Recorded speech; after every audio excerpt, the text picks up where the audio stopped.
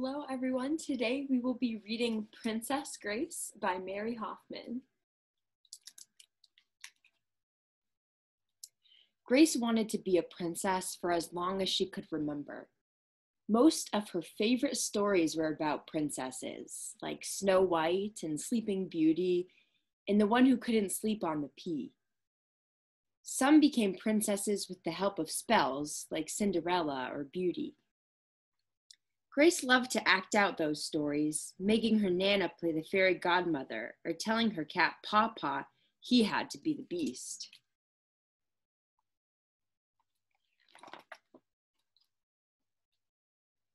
So imagine Grace's excitement at school when her teacher announced the annual community festival.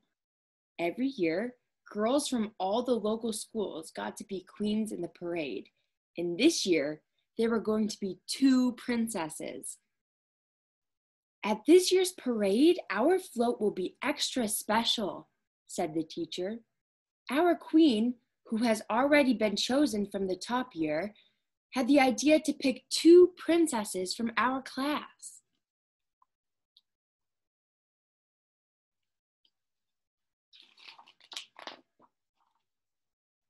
Well, after that, all the girls were twirling in imaginary ball gowns and saying that they were bound to be the parade princesses, especially Natalie.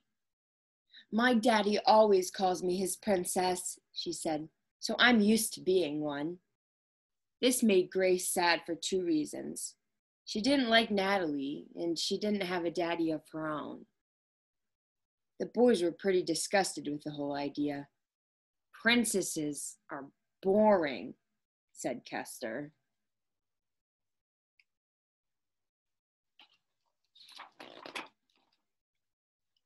Grace rushed home very excited to tell Ma and Nana the news.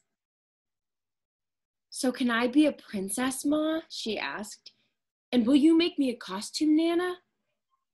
Of course, honey, said Nana. If you can tell me what a princess wears, I can try to make it.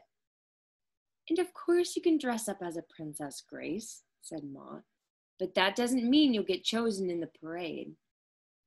So Grace rushed off to get out of all of her storybooks to see if she could find out what princesses wear. Her best friends, Amy and Maria, came around to help. They didn't want to be princesses as much as Grace did because Maria didn't like being looked at, and Amy didn't think her mother would have time to make her a costume.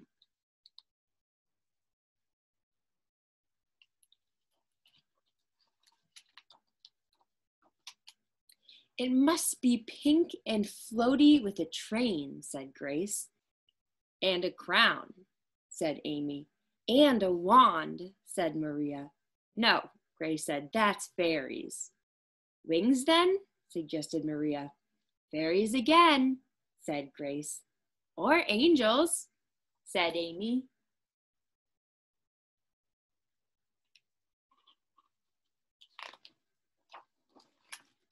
So what am I making? Asked Nana, confused. I don't know if it's a dress for a Christmas tree fairy or a bridal gown.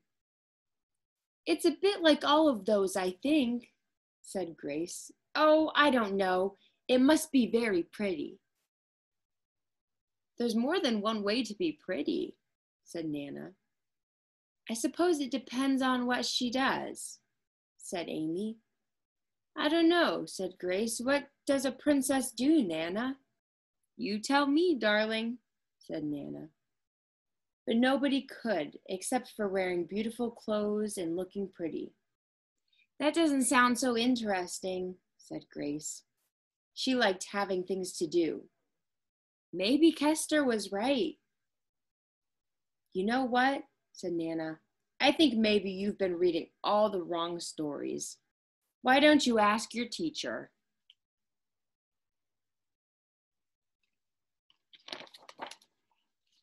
So that's what Grace did.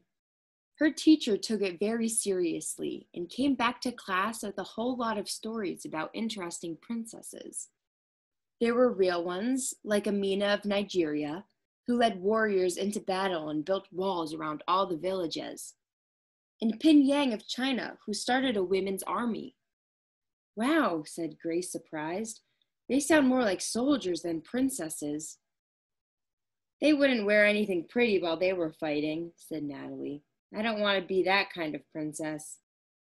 But their teacher had found modern princesses too, who were sportswomen or scientists or artists. One had even been a spy. That's a bit more like it, said Kester. You could be one like that, Grace.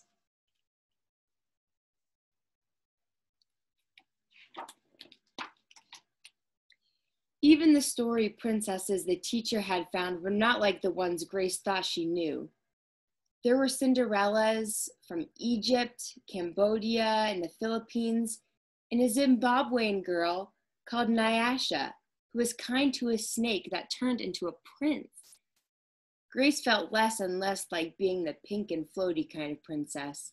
She couldn't imagine making friends with the big snake and wearing a sort of fairy costume at the same time.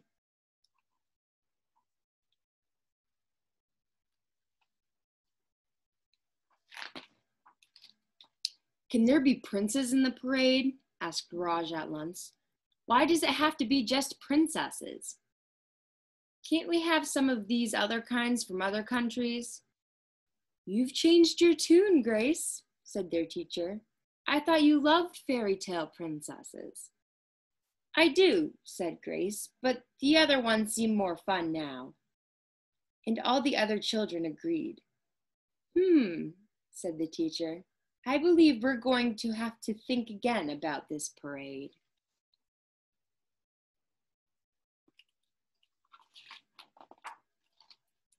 The moms and dads and grannies and babysitters all chatted at the school gates, and the word soon went around about princes and princesses. You need to decide, Grace, said Nana. Have you made up your mind what sort of princess you want to be? The kind that has adventures, said Grace. And I'd like to be an African one. Is there one from the Gambia? Could you find me a story? Hold on, said Ma. Have you been chosen yet? Oh, said Grace. No, I haven't. I forgot about that. No harm in being prepared, said Nana. Do you know any Gambian princess stories? You could ring your pa, said Ma. He might know.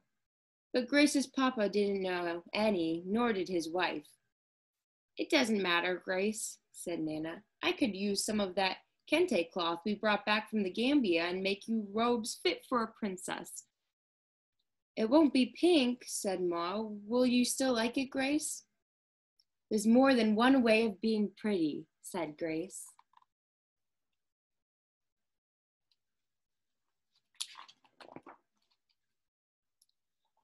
On the day of the parade, Grace's school had the most interesting float of all. But it was a bit crowded because of all the Japanese and African and Spanish princes and princesses. The whole class had been chosen. Maria didn't mind being looked at because she wasn't the only one, and Nana made a dress for Amy too. Raj was a Hindu prince and Kester was a sort of English knight. Natalie was like a Christmas tree fairy in a pink and floaty dress.